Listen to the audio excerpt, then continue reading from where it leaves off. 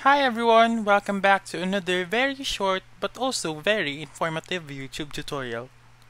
In this video, I am going to teach you how to see archived messages in Facebook Messenger on iPhone. So let's begin right away. The very first step is to open the Messenger app and then click on your profile on the upper left and then scroll down until you reach Archived Chats. Click on Archived Chats, then there it is. That's how you can see your archived messages in Facebook Messenger on iPhone.